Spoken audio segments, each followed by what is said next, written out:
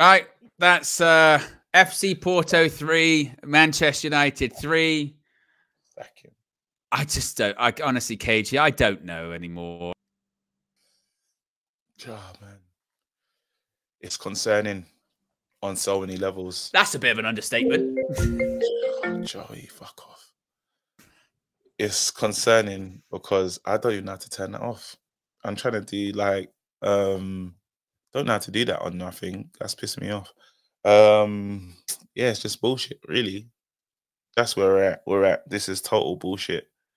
And the crazy thing is, Man United just do this week in, week out. And that's what's crazy about the goal is it has papered over the cracks of what type of game that was. It's fine, bro. What that game's done is it's allowed us to paper over the cracks. Our manager's going to come out and say, we're brilliant. We're great. We showed great character, great fight. This, that, and the other. Belief is crazy. Like, he's going to say the squad, look at what he's done today. And you know what? Bless him. It's worked. He's the luckiest man in the world because while he hasn't been so lucky, that change has kept him in a job for a few more hours. Are you with me? I think if he loses that game tonight, he loses his job tonight. There's an announcement he's no longer managing. But that hasn't happened for him. So we're here now. We're in this situation we find ourselves in of he's still survived, but by the skin of his teeth. And the moment will come. We'll either be so far off that nothing can be done, or it's going to be a horrendous result. And what scares me is we got to go play Villa. If I'm Villa, I've watched Man United, and I'm so excited and pumped for this game. It's really scary hours. And make no mistake as well. Like, let's be honest here. Watching that game like tonight, yeah, Porto ain't that good. They're not great. You know, they're not the same Porto that played Arsenal in the Champions League last season. They lost a lot of players. They're not the same. But and guess what? We are the same though. We are. It's the same as last season. That's why, again, get your bingo card out with any of the catchphrases that we do. Cycle. But Sir Alex got time. Bring Ollie back. The players this, the players that. It's the same. It's the same every single week. You know, that's why that our reflex reaction to going 2-0 up in 20 minutes away from home in Europe is, this game ain't over. Because we know this team. We know this coach. We know this tactics. We've seen it for the last 2 years.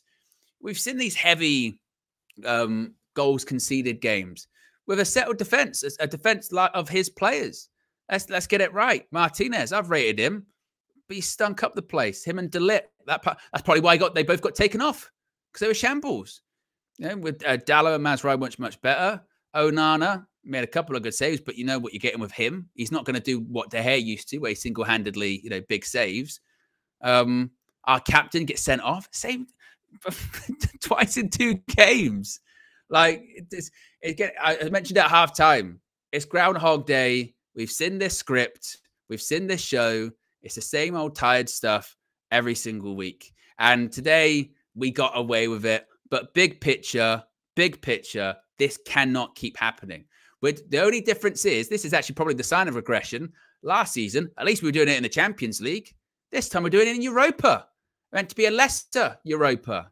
And it's not a one-off. If people say, oh, it's just one game, it's not one game. There's a reason why we've conceded 3 goals plus more times than anyone since Erik ten Hag came in. There was a reason why we'd conceded 2 goals plus more than any Premier League side since the beginning of last season. Like, it's not good enough. That is just not good enough. 1 win in 10 in Europe. And spare me when people now start saying, wow, Porto away is difficult. Well, what about FC Twente last week then? Well, at home, that was tough, wasn't it? Against a side from the Eredivisie. Open your eyes, bigger picture. Not just this game tonight, but every time we play in Europe. Not whether we're home, away, good team, bad team. It's the same. It's the same old stuff each time. What's crazy is, and it is just written in it, even that Maguire moment. It's like, yeah, we're going to go score this goal. We're going to do this thing that we do. We're going to be typical Man United, embarrass ourselves, and just get something from the game. And we live on. But the truth is The truth is clear for everyone to see. This can't continue. He's lost it. You're looking at the players, lack of belief on the bench, forlorn. They know what's going on. We suck. That's the bottom line. We suck. We're terrible. And he's gonna come out and say really annoying things. My team showed great mentality. My team showed good fight. But Eric, what else did they show?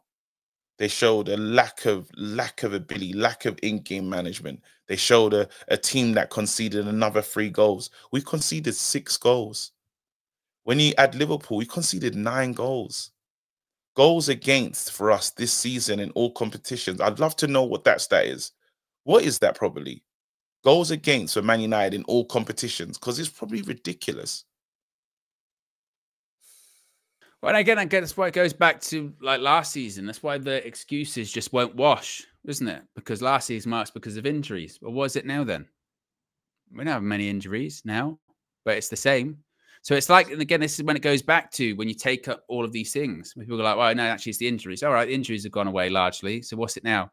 Well, actually, it's because, well, he hasn't got the players he wanted. Well, no, they're all his players. Well, that's because they're Ollie players and they're Jose players or Louis van Gaal players. No, they're not. They're not. What is it? What is it? And again, I think that most United fans are not saying like, oh, we should be winning Premier Leagues at the moment. But what was those biggest Ten Hag supporters were saying? Oh, but we'll see if there's no improvement in the 3rd year, then he'll have to go. Well, where's the improvement? It's exactly the same, but it's worse. Where is it? Oh man, this has been it's a bitter pill to swallow, man. It sucks. Our club is in disarray. We are the banner club. It just says it's not planned, going to the centre backs, 2 centre backs to save you. That can't be a tactic. That's not what managers, like when you actually think it through of how the game should be played and stuff. You're telling me, okay, I get these little struggling, but mate, when are you going to do that every week? You're just going to take off the 2 centre backs because you need and well done, it's worked for him. Well done, it's worked for him, but it masks the real problems. And also as well, those that will say, well, Owen, you said last season of the things to back him or whatever. I know, but this is when you have to go, actually, you know what? I hope to see change. I hope to see progression. My eyes have been opened and it's not changing. There's new information now.